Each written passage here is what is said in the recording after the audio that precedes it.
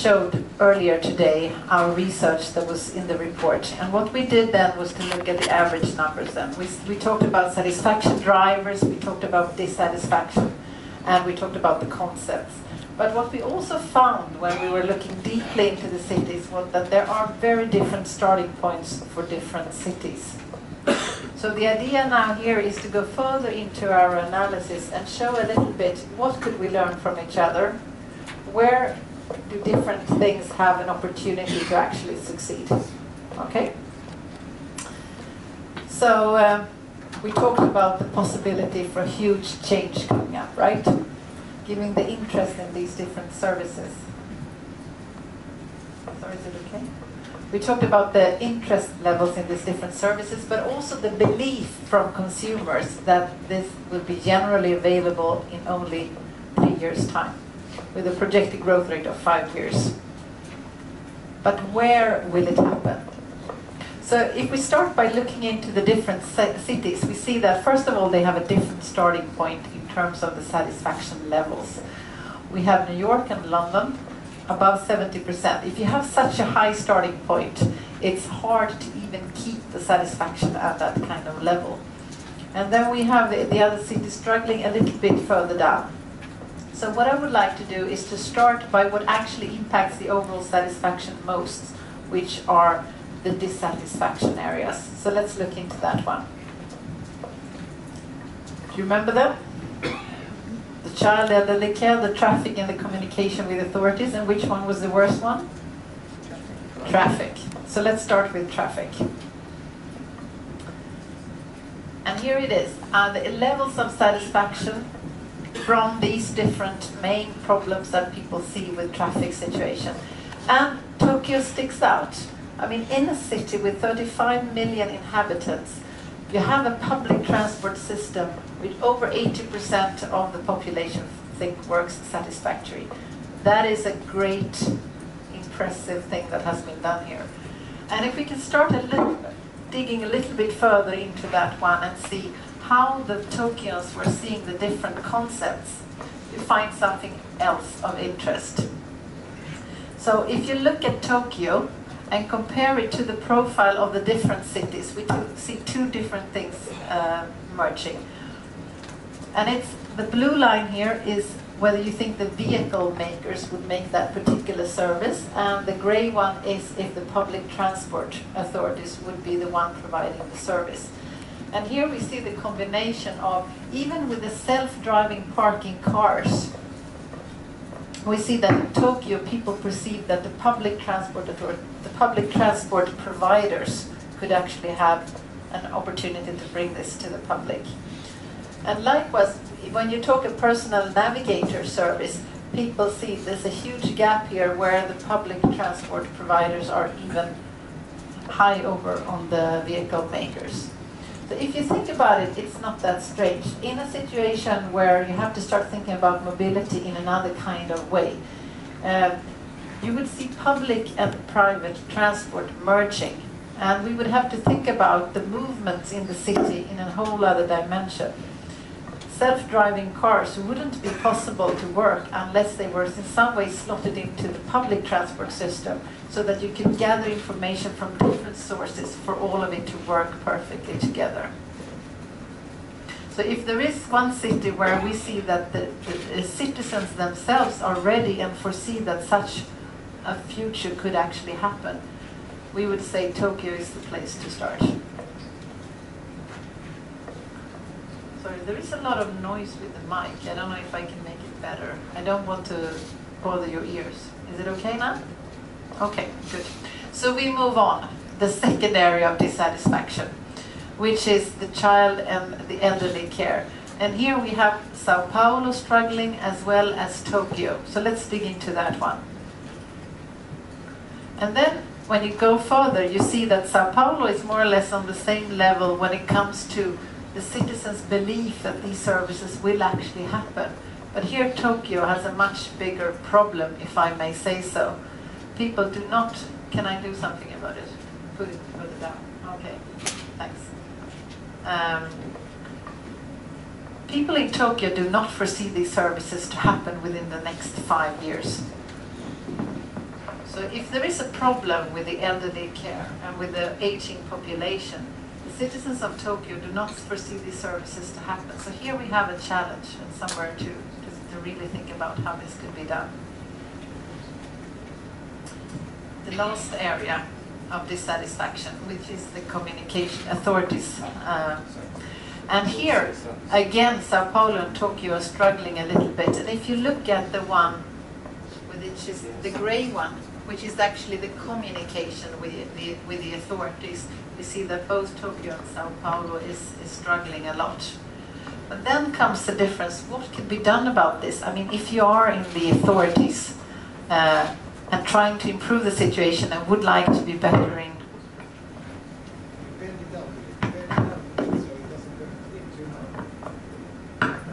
It's too hard.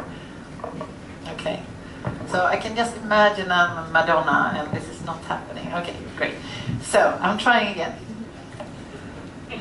So if you're in the situation and you are in the government's authorities and you really want to improve the communication with your citizens, what could you do about the situation? And then again, very different starting points. Because the Sao Paulo Paulites, or whatever you call them, they really want to engage. They really want to communicate with the authorities and try and improve the situation and have information coming to them. Whereas I would say that the Tokyoites have almost given up. It's a tough message if you're working in the city authorities and want to engage. People in Tokyo do not foresee that they would use these services even if they were available. Let's move into the sunny side, the reasons why you want to live in the city. The satisfaction drivers are very similar. And you see also London and New York here have a consistent high level on satisfaction with all these three areas, right? But let's dig a little bit more into it and start with shopping and where it will happen. And if you look at shopping, do you remember from Michael's presentation, he was saying that clothes and shoes, i.e. fashion, was the most wanted item to be used for these different services. So let's look into that one. And what we see here is that London, the capital of fashion, the trendsetter when it comes to street fashion, for example, maybe street fashion in the future could mean something else if you're going from the London perspective of the Londoner. Being in the streets, out there shopping, you can actually start to engage with the different shopping, the different retailers in a whole other way. Yourself finding where the goods is available, recommend and get same-day delivery. London is then, as you can see, higher on both those different services and all other different players. So work from your strength, I would say, to London. If you look to New York and compare a little bit the situation with Beijing, we get a somewhat disrupted picture, but I can talk you through it. What we can see on this kind of level is an indication that in New York, people would trust the individual restaurants to be the ones providing all these different service concepts. Whereas in Beijing, you see that the authorities have a starting point where they could actually try and provide some of these services, even to the level that the restaurant ingredient checker has moved up and above the individual restaurants on that particular service. So it's also a question that was asked earlier in the day, who could provide these different services? Again, of course, depending on the culture context, it varies. However, generally, it is from the industry itself that people foresee the services to be provided. And finally, if you move to the leisure facilities, and again, London and New York, a clear message to the industry itself. Start to provide these services. We have a mature users of smartphones wanting and willing and looking forward to engaging with the different providers, also when it comes to the mobile interaction. I would say to London and New York that if you want to continue to be really there for your customers, you have to think about how you become available and use the mobile space in the interaction with them. So finally, some of the conclusions.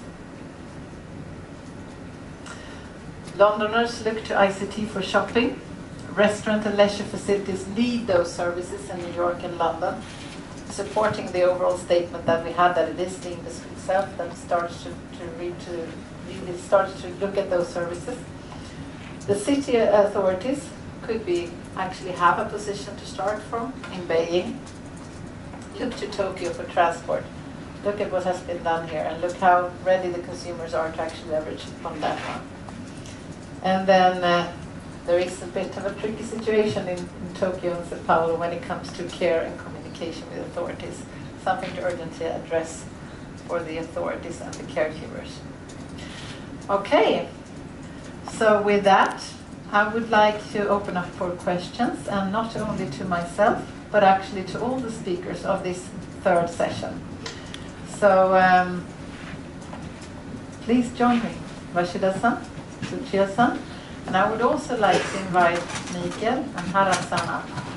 And there will be one mic for you to share, Mikael and Hara-san, and then there will be open questions. And if there are any questions, otherwise I have a few myself. For the gentleman. I'm thinking. You're thinking, yeah? Yeah? I'm thinking. Yeah. I'm on the spot. Yeah. So we have a question over here, and then there. Please. Japan is innovation country, but why Japan is not born out of Facebook, Google, and other internet companies?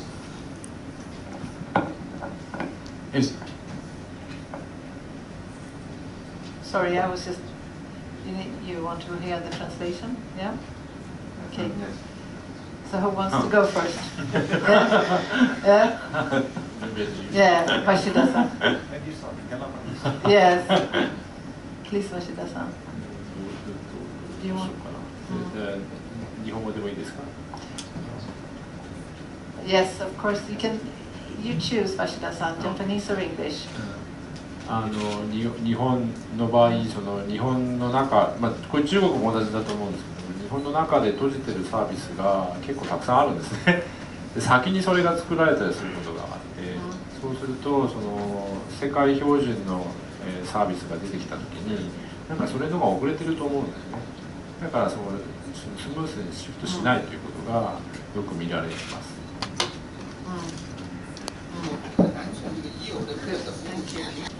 And then we had a question here. Mika wants that, of course. Yes, we have looked at this from I think a lot of the discussion here was about the local fit. And services that are based on alphabet characters, for example, are not a local fit to Japan. So of course there's also the other side of local fit from other companies coming to Japan. Yes? Hi, sorry, that's Fiona from Hong Kong Economic Times. I have some questions for the House Vision. Yeah, I would like to know that is there any business potential for the House Vision if there is if the House Vision is go to the real world. For example, in Jakarta, there is I can find the community of House Vision in Jakarta. So what kind of business potential for especially for the SME that you can find? Thank you. I think there are many business opportunities, but as an activity of House Vision point of view, before creating businesses, the first point to look at is how to transform the society itself, and also how to find the next era, next time. Those are the challenges. And then, while tackling that, and each individual person should find the business. I think that's important. And when it comes to exporting Japanese industries and making businesses, actually, there are some things to do before that. And now, the values in society are just about to change greatly, and there are some things that we should do beforehand. So that's how we are thinking when we think about overseas. Business model という言葉があるんですけどもね、僕らはビジネスモデルを作ってるわけではない。Business model is not what we're creating. 都市計画とか the city planning or business model are human knowledge that it's a money-making structure, or how to think of a structure for us to live nice. That's what you may think, but society tends to go in an unexpected way, meaning in a way we are harvesting. We're making a good soil. Not business idea, but a city planning. Before that, humans' desire, as to how the desire grows. As to which way our desire grows is something we have to think that comes first. It's a gigantic perspective in a way. So even in Japan, we don't know how this house vision is going to be in terms of business model, but Japanese people's sense of beauty or technology or the way we live, if we can think together with many corporations, it's going to be a potential industry. So Japanese model is not going to be brought into Indonesia. We have to see what potentials exist in Indonesia. What kind of potentials Indonesian people have is something. It's possible that Indonesia can find out something Europeans have not found yet. Of course, we all have different desires that comes before the industry sectors. By harvesting our desire, unlimited number of answers will be brought out, and then comes the business structure. We have to step back all the way so that industry and communications and about people's happiness or new culture in Asia as to how they can emerge, all that will come afterwards. So house vision is something that we're targeting to do that. Excellent. And we have one more.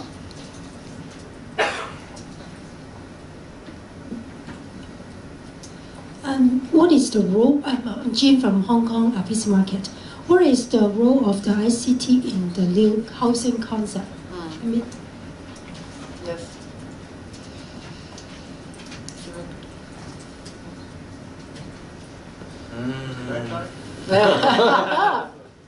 So I think this idea of having a house as a platform for services is quite interesting. And if you think about that, there's a lot. If your life has a sort of one stable point, maybe it's the house. If the house is physical, or as Hara-san already mentioned, maybe that in itself is a social network. So it's a belonging. So if that belonging to people is kind of the platform for services, of course, ICT would be very much a key player in that setup. However, if that setup is not only people who are tied together by marriage or by sort of being related to each other, but they actually live in a shared house, for example, then a lot of the ideas behind the current generation of ICT services may need to actually find a new expression. So I think this is a very innovative way of thinking about ICT, and that would be then the role to actually come up with those new services around that. Yes, we have a question on the microphone. Yep.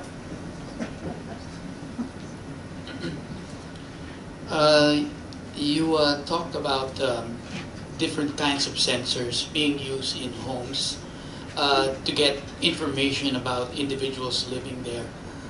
This is for their benefit, for their health benefit, or for them to be able to access services. But what do you foresee as possible privacy implications or challenges around this? Is here in Japan, do you see any resistance towards sharing personal data?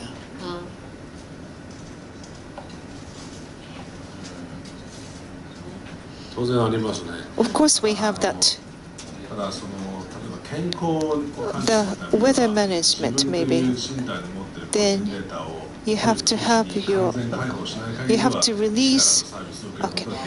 your data to get the doctor's opinion. So in that way, if you want to get good information, you have to disclose information. That's in a way it's both ways. So as to where you draw the line to give permission to disclose, it's not something I should be thinking. It's something that entire society should be awakened so that it can move towards certain direction. This is the sensory function, so your refrigerator has expired 3 cans of beers.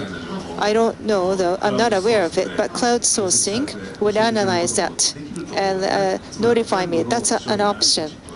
Of course, all the products will have IC chips, so the information as to what's in my refrigerator, it's going to be done by clouding service company that may know, but maybe I don't want to know. In some cases, I don't want to know those information, even if I want to know as to how I should be informed, or if I become ill. I have diabetics. Okay, it's really serious. Even if I don't want to say that to others, as to how I should be communicated, then I can honestly accept and try to control my health. Information analysis and information conveyance is something that we all have to think of. That health value is something, health knowledge, as to how the society is going to be sharing that, the discussion, or it's not going to be some specific industry doing that. So it's up to the wisdom, as to how wisdom can be educated to disclose information is a big challenge for us. It's not something I should be saying. It's up to everybody. So you should question how everybody's thinking, or where we can verify what everybody's thinking is something that I have in mind. What you're asking about, of course, when it comes to privacy and integrity is an extremely important question, and it's growing in importance over time as we have all this data around us. And this is something we have followed in Consumer Lab over a number of years. And in a report we released in February of this year called Personal Information Economy, we looked at different kinds of information. What is it that is seen as more sensitive? And of course, health information was among the top factors that are really sensitive around being spread. But at the same time, we also see now in our trend spotting work that there is an interest when it comes to keeping a healthy life, of course, that or you're willing to share information with your doctor and so on. So there is this whole combination. As Hara-san just said, we have to figure this out together. How can we make this the benefits for the individual and yet keep the strict confidentiality? Yeah. It's a very important question. Hara-san gave a very good. Sorry. Put out a very good point there when he mentioned diabetes and the number of beer cans in your refrigerator. Yes. Do you want your insurance company to know that? What would be the implications about around keeping too many beer cans and having diabetes at the same time? True. Yeah. Yes, and then we had a question over here too. You're right. Generally, what we saw also that from a consumer angle, the important thing is that if you give away information, you have to see that you get something in return yourself too. So it's not of the benefit of the company. So there has to be something for the individual. Yeah. One big question. We've got a European company, Japanese thinkers, and a United Nations here. But the world is getting closer in some respects due to social media and connectivity and communication. Are business models getting more local or more global, and how would that impact all of us in the next few years? I think some of the discussion that we can relate back to that we have had today is that when you want to go outside of your own country, of course you have to understand the differences of where you're going. Washida-san, you started talking about this from a Japanese perspective. Yeah. Many companies in Japan, for instance, home appliance companies and auto more vehicles have been sold globally. In the past, they won, they lost in cases, and what they felt was that the local market was not fully understood. It's something we're finding out now. So the business models are becoming closer is one thing, but even so, it's not that Japan can have just one business model. That's not going to be happening. It's more of a local fit. That's what many companies are feeling and seeing now. In the past 20 years, many business models were integrated. That's what they believed in, but it did not work. So that's how many companies are feeling now in Japan. So that's a reverse direction. Maybe Japanese companies are going reversely. The point I was trying to make is a company such as Apple selling one product globally, are consumers getting more common in their likes and dislikes and use of technology, or is it becoming more local? Is there a very different feel in Tokyo as compared to Johannesburg or London? Maybe you want to comment, Mikael, before I go on. Yeah, since we talked about this local fit, I think we should also think about individual fit. And I think it's a combination. So on one level, globalization goes very quickly. So on one level, consumers or people, we as people, have more and more similar preferences because we have similar, we're exposed to similar things, the same type of films and so on. There's more of that. At the same time, we also still belong in our cultures. So it's a combination of a globalization and a feeling of a local belonging. And for that reason, there's not one simple answer to the question. And I think the trick here is also, if you think about individual fit, even local fit is not a good word for that, because in the local community, you will have people who are very globalized in their tastes, and other people who are very localized in their taste.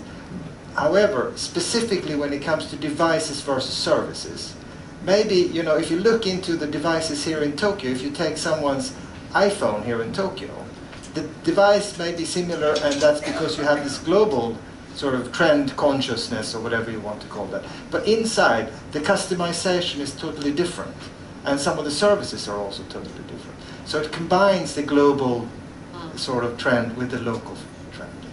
And of course, we're also coming from very different starting points, where we see now, of course, that a lot of we're going in the Western world from a lot of it being bound to the PC and laptop to being much more mobile and being used to do all these things while mobile with your smartphone and laptops. Whereas in many other high-growth markets, of course, that is the starting point. You never came from anywhere else. That's the mobile, which is the first interface that you have to internet even. So we can also land in it from very different angles, but even also always learn from each other. Yeah?